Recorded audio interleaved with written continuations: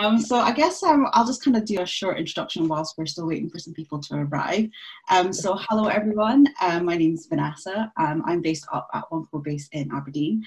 So we're CodeBase, we are a tech cluster. We work with startups across the UK. So we've got our headquarters in Edinburgh. We also have a hub in Stirling and Aberdeen. So CodeBase on the Couch is basically a series of talks designed to connect the community during this kind of really weird time that we're living in, and it's also a great way for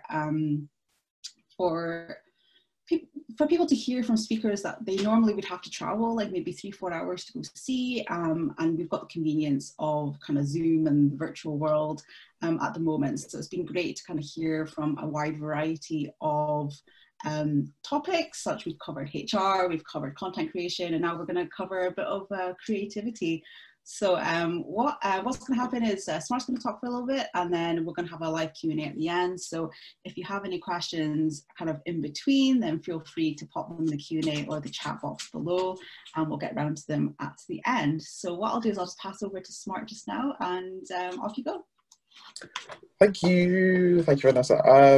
Hey everybody, it's good to meet you. I think some of you either know me or have seen me at a CodeBase talk before, or you've never seen me at all. Either way, that's cool. My name is Smart, and yes, that's my first name, which is what a lot of people ask me. But it's a good conversation starter. So it's always like, is that really your name? No, it's not. But yeah, but it is. I am one of many things, but predominantly I am a designer, graphics designer, and web designer, as well as a creative. And I run my own.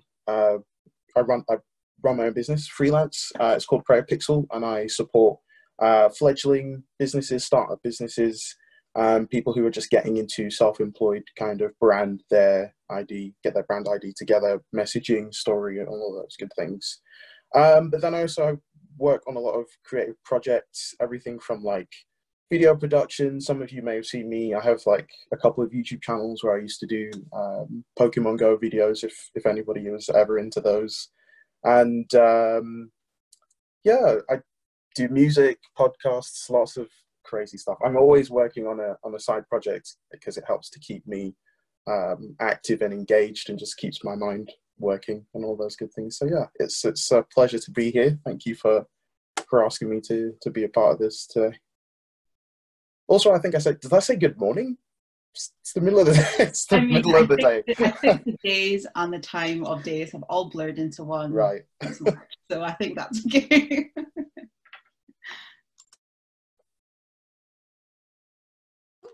So yeah, I've just posted saying, you know, if you've got any questions to ask Smart at the end, just pop them in the Q&A or the chat function below. So, but yeah, we'll move on. Smart, if you want to start your talk. Yeah, definitely. So I'm one of those people. I love telling stories. And this is something that I discovered like later on. As like the older I got, I realized I really like telling stories, and I had to like work out where that came from. So I'm going to start with a funny story. So I as well as being a creative, I've always been really drawn to, whether it be a game or a TV show or a film, something with a great storyline and a good moral. But anyway, get to that later. But so I went on holiday one year with my family, and I think, I'm trying to remember where we went. Somewhere in America. Anyway, it was like an island, and we went to the beach. And at that time, I think they had just released my parents had bought me my first Game Boy Color, brand new. It was blue. It was like midnight blue, one limited edition. Nobody else had it, and I took it with me on holiday because I was like addicted to playing Pokemon Blue at the time. And everybody was like, "Oh, Smart, like you don't play in the sand, like you don't get in the water." Like anybody who knows me well, like I love to walk along beaches, but not in the sand. So I was just like, I don't want to get in the sand. I don't want to get wet. Don't want to get my feet wet. They were like, just try it. I was like, okay, it's great. But at the time, I had my Game Boy in my pocket, like in my shorts pocket, and they were like, I'll just go into the sea. So I went into the sea, and I totally forgot that my Game Boy Color was in my pocket. So I came out of the sea and I was like, oh yeah, that was fun. And it was just like, wait a minute, was like my Game Boy in my pocket? So it was in my pocket and it got wrecked, and it was like the worst holiday ever because I couldn't do anything. I couldn't play games. I had to interact with people, and that was something that I probably at that age I didn't feel I was very good at, apart from like small talk every now and then and stuff. So yeah, so that was a big deal for me because Pokemon was one of those games that had a story that drew me in. For those of you who don't know my story, dyslexia is a big part of my life.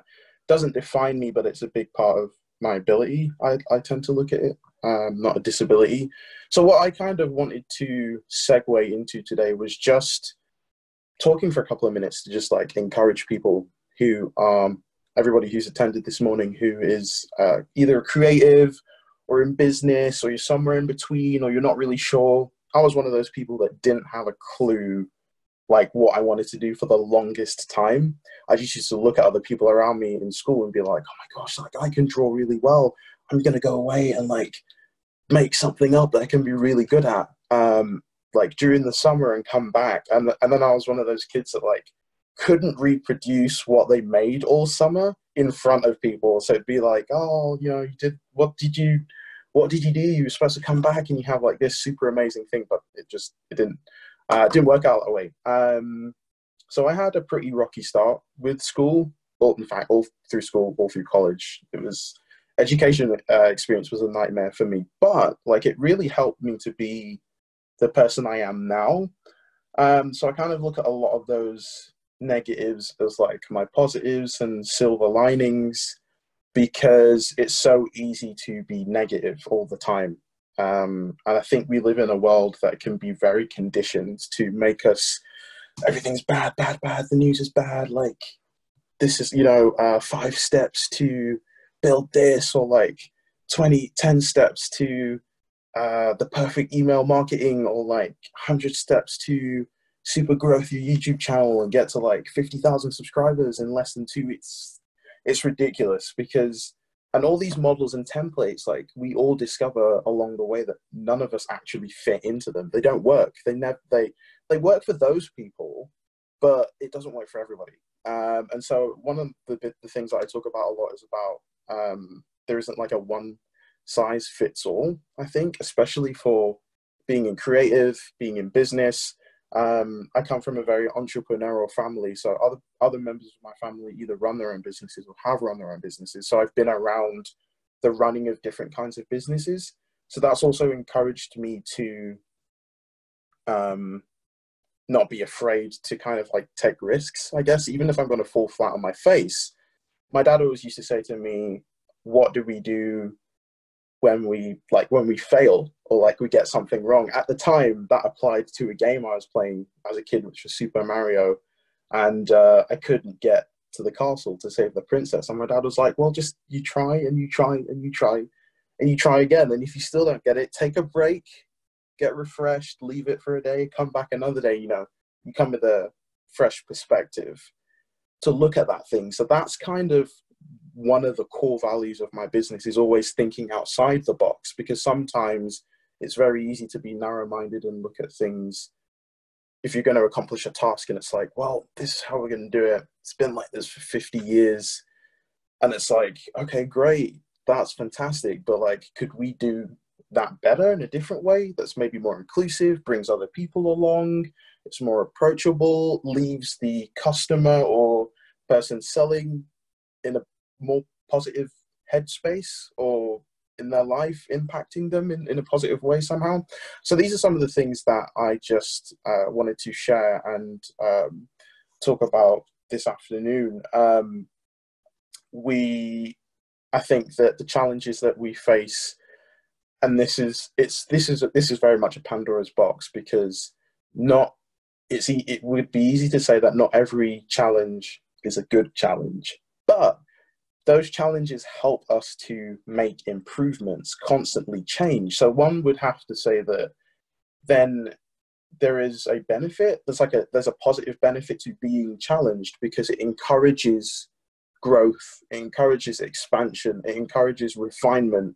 And as creative people, people in business, or people who are creative and do business, we're constantly making, like, reiterating, making new iterations of the same thing. We get better at it. Whether I'm a painter or I'm a carpenter or I'm a musician, we are supposed to practice and work on our craft so that we can be the best thing, or the best, like, if you're a singer, you can't like sing one day and it's like you quit next, like, well, I'm the best singer, it's all right, I can cut, you know, if you want to sign me to your label, you know, I'll be able to sing music that will sell millions. And it's like, well, but I've never heard you, I've only ever heard you sing once, if that makes sense. Constant repetition helps to improve the quality and the standard of the work that we produce. And so not being afraid of failure is a really, really good thing, because then it means that you're able to look at things retrospectively and see, okay, this didn't work out this time. What can I learn from those experiences and take away from it and be like, okay, I'll do this next time. Don't be afraid to come up with crazy ideas.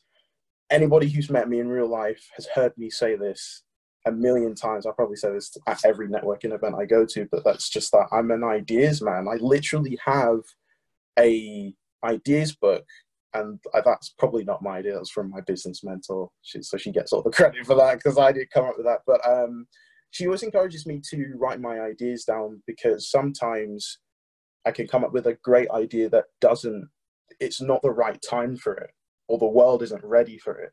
It's tangible, it has scope, it can really do great things, or it can really make me a lot of money, but is it the right time to do it? And sometimes those things they're still at the forefront of your mind, but they're in an ideas book. And maybe when the time is right and you are, I don't know, maybe financially in a better place, or your time management is more organized and you have more time to dedicate to this project, you can see it come to light, because you're able to give it the attention to detail that it needs in order for it to go to the next level. So yeah, I mean, I didn't want to really talk too long, but I just wanted to encourage everybody, you know, that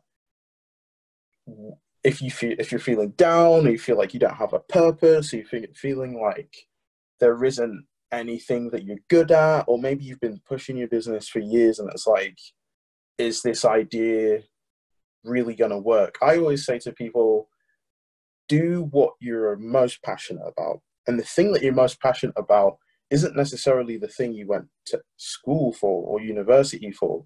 Sometimes it's that thing that you wake up with every day, like that first thought on your mind, that thing that really gets you going, that thing that sparks as soon as somebody asks you a question about it. It's like, yes, like I have a friend who loves to crochet, and it's like, but she's like a digital linguist. She does linguistics for games development, but she loves to knit, she loves to crochet. And it's like, the two conversations, although she's learned a lot about stuff to do with her career, she's more passionate about knitting and being creative and all of these things. So that's where her passion and that's where her drive comes from. So often she'll take those things, that energy, and she channels it into her work. But then, you know, she would debate whether she does everything she can to make sure that I must knit this week. Like, I've got to knit. And somehow, whether she stays up till 5 a.m., you know, or she wakes up at 7 a.m. in the morning early just to knit something before she goes to work, that helps to grow her passion. It helps to shape her craft a little bit more, and that helps her to always keep her dream alive in the forefront and in the focus. And I think that's a really important thing to do, because then life doesn't get at us, age doesn't get at us, status quo doesn't get at us, like our finances don't get at us. All of these things that condition us to limit us from being the best us that we can be, being the best you that you can be, begin to kind of melt away. And I know it's easier said than done. I know it without a doubt. Building a business from being just self-employed to running my business where it is now, where it's a little bit more successful each year. And some seasons it's great, you know, and I'm still thankful even in the seasons when I have less. And then like I'm extremely excited when everything's going well, and it's like, yes, my bank account's full until bills come, and then it's all gone. It's like, oh God, why? So yeah, so hopefully like something I've said this morning has been morning. I'm obsessed with mornings. I'm a morning person. It's probably where that comes from. Yeah, hopefully something I've said this afternoon has been beneficial. One of the things that I did just kind of want to touch on before I hand over, I'm scrolling through my notes, so this is completely unprofessional, but yeah, I think that was it. That was more or less it. It was just to let you guys know that, oh, that was it. You're never too old to learn something new. And it's funny, like I have older sisters who they're like in their 40s, and I'm like in my early 30s. And it's really funny here. And then I have like a younger sister who's like, she's 3 years younger than me. So she's technically she's really a millennial. I'm kind of like on the outer edge. I'm more of an 80s kid, but you know, that's neither here nor there. You can go to Google for that. We're not going to have that debate. But the different thought processes, and there are, you know, sometimes I have conversations with them and they're like, oh gosh, you know, maybe I'm too old for that. And I'm like, what? Are you kidding me? There's like people double your age running like huge companies, or like they're making films, or like they're making products, or they're making t-shirts. Like if you want to do something, just do it. That's a philosophy that a lot of people use with creating content for YouTube, whether it be Instagram and all of these kind of things. You want to find your niche, and what you want to do is focus on you, because at the end of the day, what you're excited about, there's somebody out there who's also excited about it. If you can get 5 of those people, 10 of those people, 15 of those people, 20 of those people, you begin to grow your influence, you grow your business, and you begin to stand out from the crowd. This is something that I teach a lot of the clients that I work with, because then nobody can copy what you do. They can try, but they won't be good at it, because it's very much focused on your skills, your talents, and the things that you know, like in your sleep. Like you can do it with your eyes closed. Those are the things that you want to invest your time in and your energy into. And I know that that's not a simple thing to achieve, because sometimes we do have a lot of responsibilities, and we do have a lot of commitments, and those things are of equal value and importance. But I would just encourage you to not give up on looking for your way. And sometimes it's not a big way, sometimes it's a small way, but those small ways are important to you, and that makes it big. So yeah, I just want to encourage you guys to keep being creative, and know that there is a plan and a purpose for your life, whether you believe in that or not. Nobody's just created to exist. Everybody's created with some sort of passion or dream or idea, and like when it's the right time, it will come to life. So, yeah. Thanks so much for a virtual round of applause for Smart. Thank you so much for that.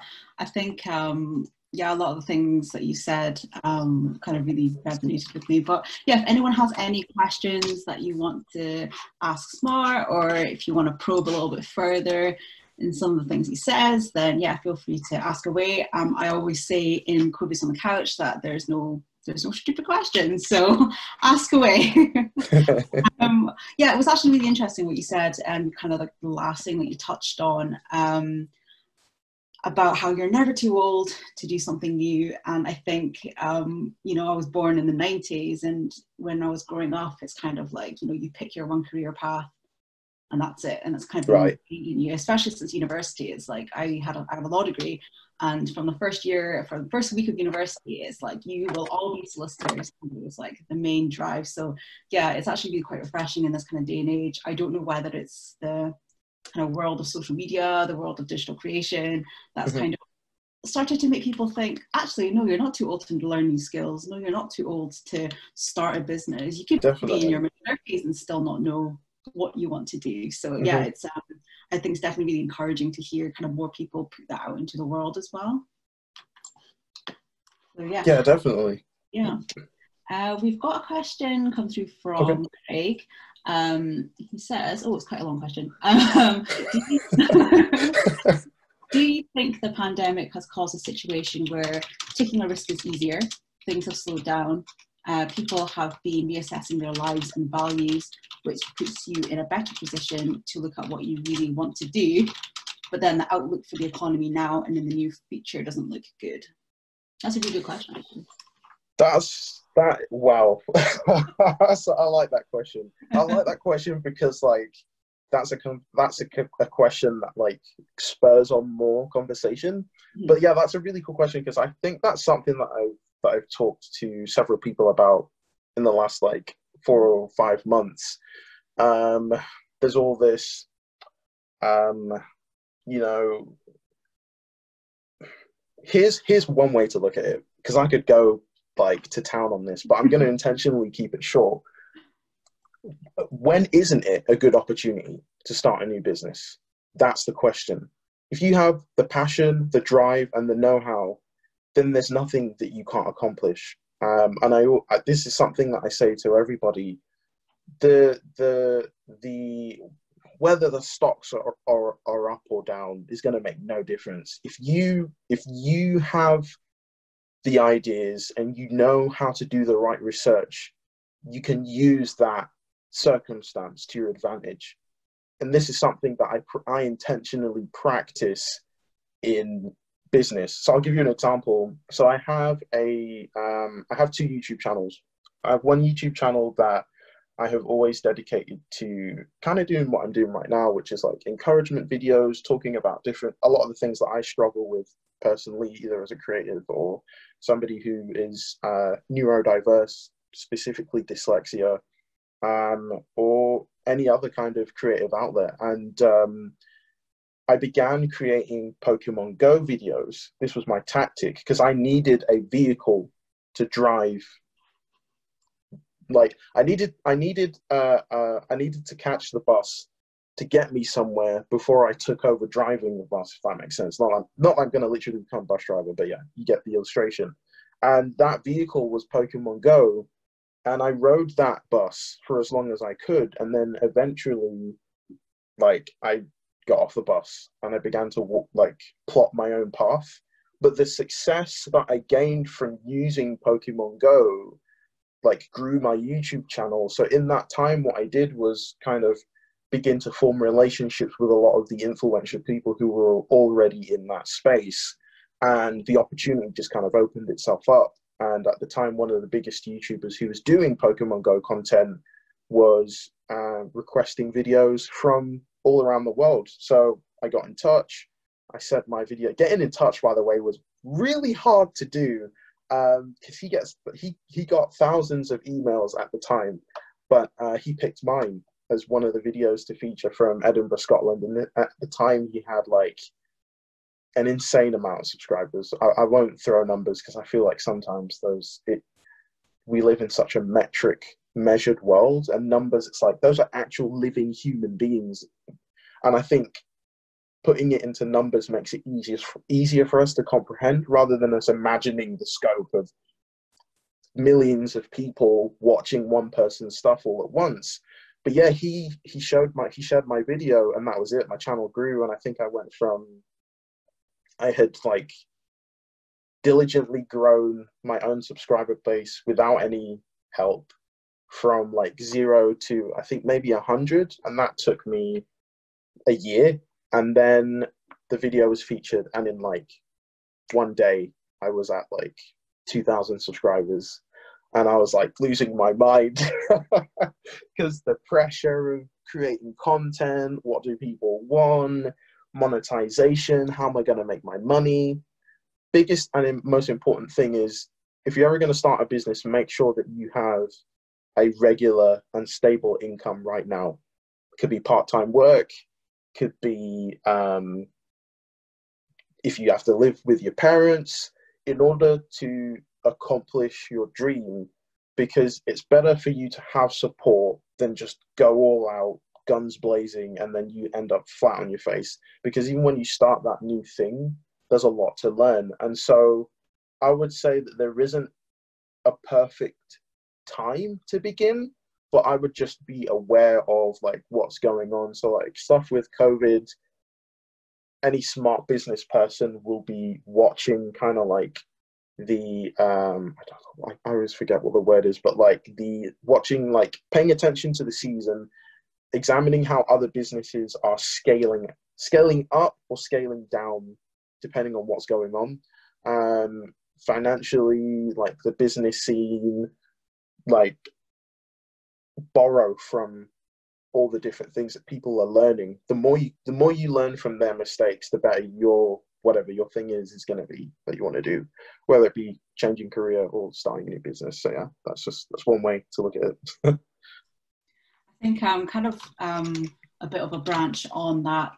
You talked a bit about just YouTube and things like that. Like, how do you find your niche? Because you go onto YouTube, there's you type in something, for example, I don't know, how to take care of a plant, and there's like hundreds and hundreds of plant tutorials. Like, how do you find the confidence to kind of go ahead and do what you want to do, like your passion, which could be plants, and try and find that like niche, and try not to compare yourself to maybe some of the bigger ones out there, or trying to find your way in like this, like a bit of a needle in a haystack kind of way. Like, no, what definitely. advice would you kind of give for someone who just kind of wants to get started but doesn't have the confidence because there's just so many good content creators out there?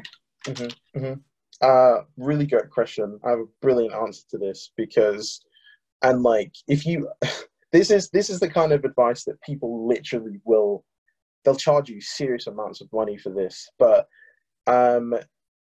some of the trade secrets for navigating YouTube are, number one, keywords. So keywords are, so if I type in the word dog into Google, keywords are every other suggested search term that comes up. So if I type in hello, like every other thing in that list, those are all the most searched terms in Google search engine, which means those are all the most popular searched words. Those are your marketing words, because whenever you're advertising a product, you improve your odds by tagging your work with those searched terms.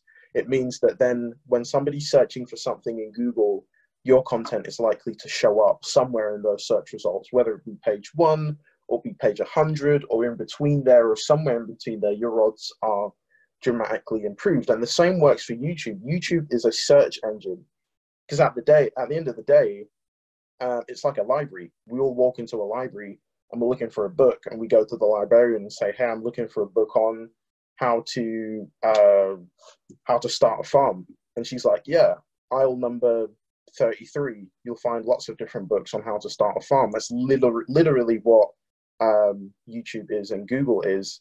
And so for anybody who wants to start and they are nervous to be in front of a camera, you don't literally have to be in front of the camera. I actually really don't like being in front of cameras. No matter what. Like, my family's like, you're great on screen. It's something that I had to learn to get into. But even now, it's still like seeing myself and having to edit videos, and it's like 1 hour of staring at your own face is enough to drive you crazy. But yeah, there is so many different ways to be creative on YouTube. One example I think that you mentioned before, Vanessa, was like plants. Stuff to do with plants is huge on YouTube.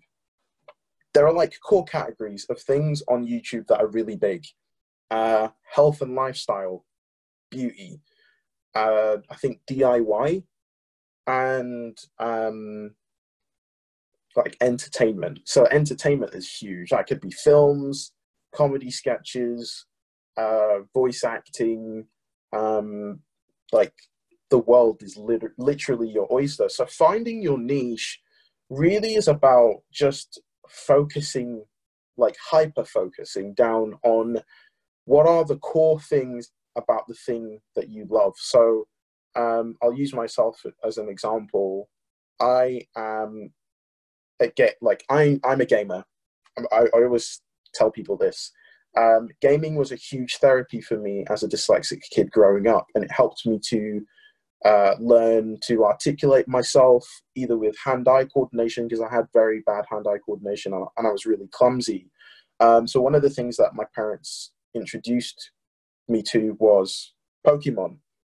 And Pokemon, although it was just a game, it was more about the mechanics that they used within the game that I then learned new skills. So whether that was like communication or reading was a really big challenge for me as somebody that's dyslexic. Every dyslexic person is different, and wherever you are on the spectrum, you may or may not understand, but reading was a challenge for me. So having a game that encouraged me to read actually improved my reading, and I saw my school results change. Now, it works differently for everybody. I'm not literally saying if you've got kids, stick her in front of Fortnite and, you know, they're going to get like A pluses in everything. It depends on what kind of game that you're giving them. I wouldn't recommend Fortnite for your kids' education, because they're probably getting enough of that if they play it right now or not. But like things that encourage you to use your mind more, so whether it be puzzles, and although you may not see the immediate effect of it, you will see the effect later on in their life, and they hopefully will recognize it too in things that they do. And it's like, oh wait, hang on a minute.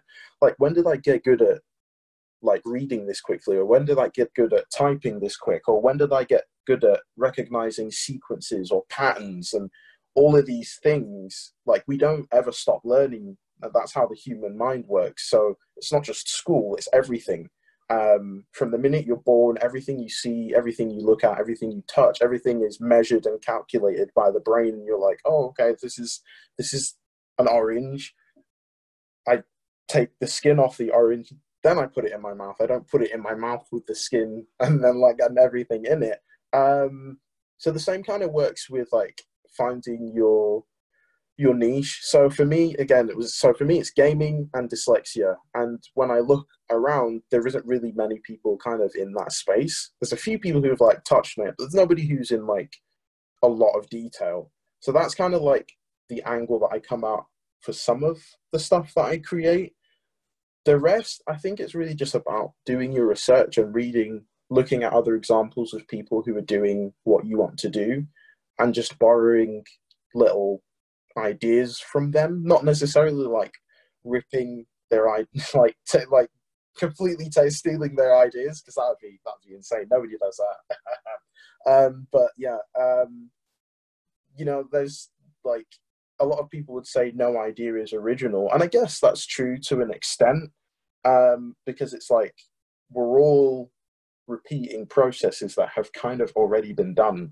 So it's like if I want to sell my own alcohol, well, there's like thousands of brands of alcohol worldwide. It's like, what's different about yours? What's the flavor? What group of people would want to drink it? And so I think sometimes our friends and family are the closest to measuring the attraction to what we want to do. Sometimes, not all the time. Sometimes our family's like somewhere else, and it's like, do you even get what I'm doing? It's like, no, I don't. So it's like, okay, I'll have to find somebody else to speak to who may understand that. And that's what's good about being a part of CodeBase and the wider creative community in Edinburgh. There's lots of pools and interesting, really clever and smart people who know more than any of us know, and it's okay to speak to them and borrow ideas and get help. Like, honestly, getting help is a good thing. If you're always willing to humble yourself, you win people to your side very quickly, because then it means that everything isn't just always about you. It's about others, and then people always want to help you because it means that you're teachable. You're willing to add something to their life, even though you're trying to get you're trying to get value added to you ultimately, but you get so much back when you have less expectation or no expectation. So that's... Cool, thanks for that. You're We welcome. actually have a question through from Neil. He says, our passions are not always our strengths, and following them, our passions, can potentially lead to lack of success or self-fulfillment. What are your thoughts on that? Good question. That's, yeah, I mean, I think I can completely respect that point of view.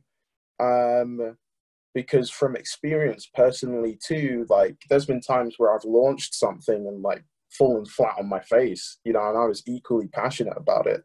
And I think that that's where I spoke about earlier about looking at failures or looking at challenges like a positive thing. Sometimes it's not necessarily about that thing coming to light, but it's about the results of what we went through, start, middle, finish. What did we get from that? And I guess that journey is a journey that each individual person has to kind of walk themselves and figure out. There's no like one answer that anybody could ever give to that, because I think that there's a lot of there's like a journey. There's an emotional journey there. There's like a physical journey sometimes, depending on what it is, and you really have to assess and eventually later on ask yourself, what is success to you? What does that look like? Because at the end of the day, really, that's what this is about. And it kind of ties into the previous question before. I think it's really important to know what success means to you. You, not the world, not what Twitter tells you, not what Instagram tells you, not what YouTube tells you, not what the news tells you, not what even your family expects is success. You. Because if you're never content with with any level of success, then you will always be hungry for more. And that can sometimes be super self-destructive. And I know that personally, because I'm very much a perfectionist. And when something doesn't work out, it really damaged me in the past, because it was like, that failed, I'm a failure, that didn't work out, I should be really successful, I should have this much money. And it's like, who made that stuff up? Like, where does that even come from? Whoever said that having X amount of money equals success? No, that's a pre-measured stereotype in order to make people fit into that. And that's not the only way to live life. And so I think it's important to appreciate whatever level of success you are at, whether you're writing ideas down and you haven't necessarily made them public yet, or you've published them, or maybe you have the dreams just in your heart, or maybe you think about it every now and then and you feel like you missed out on something, like in your youth, or you missed out on something in school, or you felt like you were robbed, or like somebody's work was better than yours. I think it's really important to measure your value not by like other people's standards. It's important for you to know where you're at in your own journey and your own growth. So that would be my answer to that. That's a really good answer. I hope that's answered your question, Neil. If not, feel free to. If not, I'm happy to keep talking. We've got two more questions from Craig, actually. Okay. Oh, it's three. He said, I don't know which one to pick. Should I go over the top one? Cool. Hold on. So to follow on from Neil's question, he says, do you think people are starting to value more what people are passionate about and believe in and rewarding, rather than the overall execution of an idea? Yeah, I think we're kind of going back in time, and I've had this conversation with a number of people. I think it took this segues back into what I started with before. This is really about looking at what positives can I take from this negative situation, and using that to determine what is the most important thing to you in life. Is it your family? Is it your dog? Is it your money? Is it your car? Is it your possessions? Or is it the people that love and care about you? Or is it about, I really felt like I should have gone this way in my career, but I went this way because everybody said to me, if I don't have this, that, and this. I don't have insurance. If I don't have a car, if I don't have all of these things, I'm not considered valuable. That's insane. That's actually the most, like, the wildest thing like I've ever heard. And I think that it's important to make sure that we're not dangerous with our outlook on how we measure things. So I think, like Neil's saying, I think a lot of people, like I know for myself, I definitely did, like I reassessed things and I was like, you know what? I really don't want to do web design anymore. So I'm just going to start doing web design. Because I realized that, like, I have other passions that I'm probably just as good at. That doesn't mean, don't get me wrong, like, and this goes back into what I was saying before about starting something new and making sure that you have your bases covered. Like, you want to make sure that even if you're not, quote unquote, exactly where you want to be financially, you want financial support, whether that's coming from family or that's coming from a Kickstarter campaign, or whether that's coming from like support from organizations like CodeBase, whether in Stirling or Edinburgh, or like any other organization that is helping people who are either entrepreneurs or creatives. Support is basically what I'm saying. It's important to make sure that you have support in the decisions that you're making. So if you need a mentor, business mentor, like this goes into what I was saying before, never be too afraid to get help, because at the end of the day, it's like, what is it, a pride issue or an ego thing to get help in something that maybe you're really unfamiliar with or you haven't touched like for maybe 20 30 years? It's okay to get a refresher and like speak to somebody who has a bigger scope about some of the things that you're really passionate about, because those things will springboard you into thinking about what you want to do maybe a different way, or going about achieving things in a different way, whether it be, oh, I want to get a bank loan, and somebody's like, you know what, don't get a bank loan. You can maybe go here. This organization has grants. They have all this stuff. They'll help you put this together. So yeah, that's kind of what I was to say to that. Cool. I hope that's answered your question, Craig. If not, feel free to pop another one. Also, we should have time to get through these other two questions. The one that came in earlier. You said challenge is good. Do you take this approach with clients and challenge their ideas and how they want things done? And how do you find their response to this? That's a really good question. It's a really good question. The short answer is stereotypically no. Because everybody, when you're your own boss, it's like, look, you came to me, you want your business to shine. So if you let me help you, it will end up where you want it to go. But no, you came with your brief and you have like ways that you want things done, and that's cool. That's okay. So I think that this also goes back into what I was saying about having humility. Whenever you're offering a service, it's about hospitality. The customer's always right? That's what they teach. It's the same if you're going to work in retail. The customer's never wrong, but we live in a society that's very opinionated, and opinion matters. And it's important to use our voices in the right way at the right time. And so for me, I found the challenge, it's like I measure myself by the quality of like the level of work that I can produce, or the volume of work I can produce, or the class of work that I can produce. So when a client makes me produce work that is personally below that, I feel, yeah, they're like ecstatic, they're happy with it, they think it's amazing. That can be a real challenge for me. But sometimes keeping it simple is the most important thing.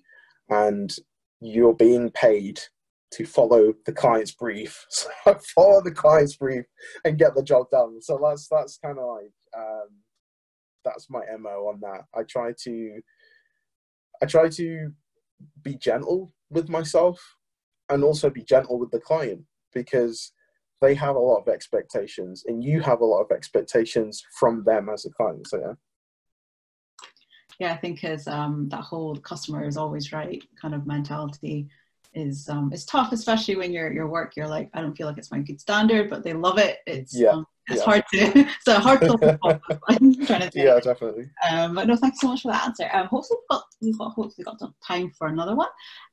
So another question is your creative work more about resonating with people on a human level and being honest, rather than trying to tick boxes to what you think people will engage with to get the likes, follows, etc.? Or do you need to take both into consideration? That's a really good question, and I thought I was going to answer that with just yes. But yeah, so I guess it's a perfect blend of both, because it's important for you to be aware of what people are attracted to and make sure that you are presenting your thing in a similar light, not exactly the same, in order for it to sell well. And that's an my English is terrible.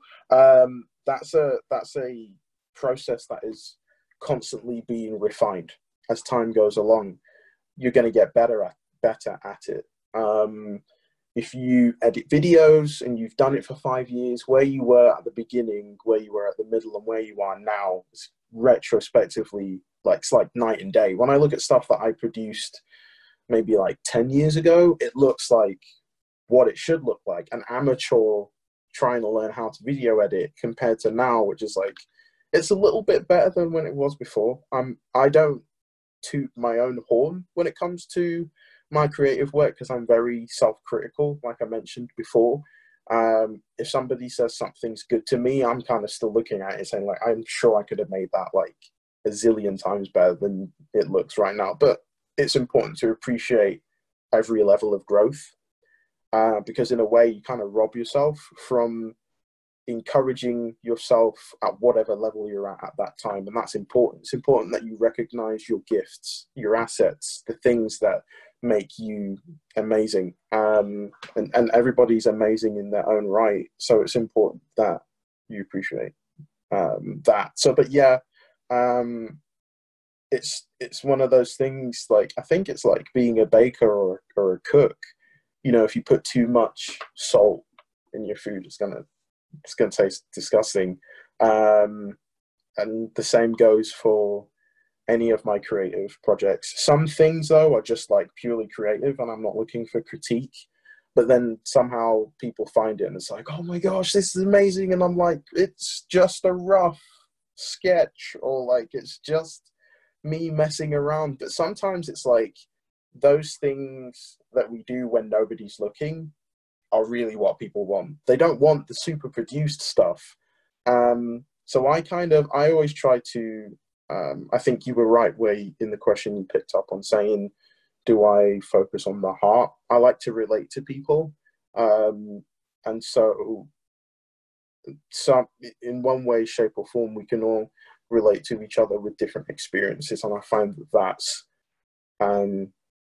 that's often more special. Does that get you 50,000 subscribers? No, it doesn't. It doesn't until you find that springboard platform that you can jump off of, that pushes you to the next level. And then more like-minded people can see what you have and appreciate it. That's where the strategy comes in, because you've got to find your ways. And there's no one way. There's no one way to do it. But the more you talk to other people and the more you seek to add something to them, the better it positions you for that special moment when you're finally able to get somewhere closer to the kind of success that you want to get to. But here it is, like, am I saying having 100 subscribers is less than having, 200,000 subscribers? No, it shouldn't really, because those 100 people are investing 5 to 20 minutes watching me rant about basically nothing. So I've got to appreciate 100 the same way I would appreciate one. And then you can grow bigger, because then people know that you value every single person and it's not just a number. No, yeah, I definitely agree with that. I think, and it's something that I've always said, kind of like in my line of work, is you know, would I rather have like 5 people who are really engaging in a webinar, for example, asking lots of really good questions, being like the target audience that we want to aim for, them getting a lot out of it, rather than having like 50 people, no one's really that interested, no one's asking questions, people have switched off, or that they're on their phones.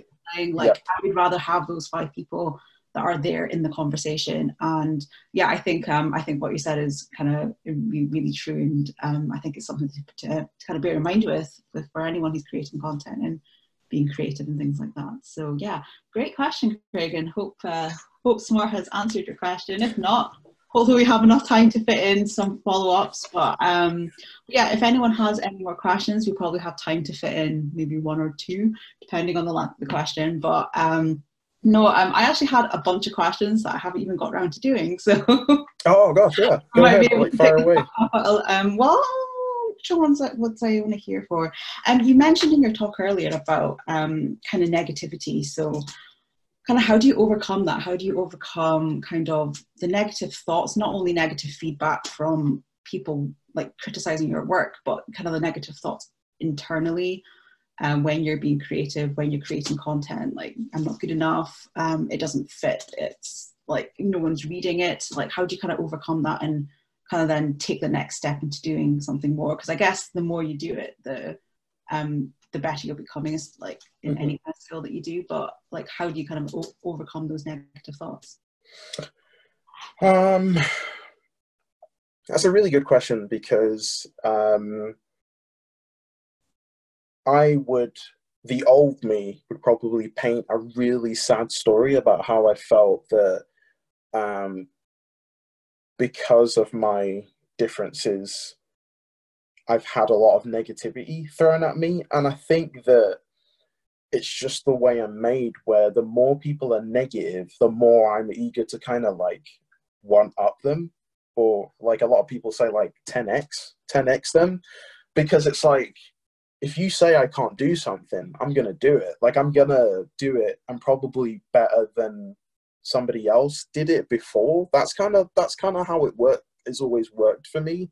And it's not in like an arrogant way, but I always kind of felt it in a more like, you really underestimate like what I can do. And like most of my school experience was like teachers or like classmates underestimating what I could do, me doing something, and then they're like, oh, okay, I didn't know that was like, okay, this is like, they had to like either whether they're gonna report it or like be happy about it. But like I was kind of like long gone. Like I wasn't waiting for their appreciation. I knew for myself what I was good at, and I think that it's important to appreciate that. Now the negativity thing, that's always been a challenge, because it's always easier to be negative, and I just always said to myself, I want to be one of those people that I made a choice. Like I made a mental choice to always be an encourager. It's what I am, number one. So if somebody asks me like, what do I do? I'm an encourager. That's literally what I do. Like there's no situation somebody could tell me they're having a bad day and I'm like really fighting to not try to encourage them, because I understand that sometimes it's important to let people go through what they're going through, whether it be grieve or like vent, or like it's important to have space for that. But it's also important to cap that off with encouragement, building up, making people laugh, sharing a funny story, adding some kind of value or appreciation to their life, because it's going to have a positive impact on them somewhere in their story. And so, yeah, I guess for me, that's kind of part of the equation. The other side of it is I have a strong faith, and so that's where a lot of my kind of like grounding comes from, and making sure that for myself I have a good support structure, because I think that it's so easy to kind of be by yourself, and we live in a world that encourages us to like, everything's kind of like me. So I spend a lot of time, like whether it be doing charity work, like my mom runs a charity, that helps women in domestic violence and stuff. So I dedicate a lot of my free time helping with that, whether it be print design work or like graphics design work or like maintaining their websites and stuff like that.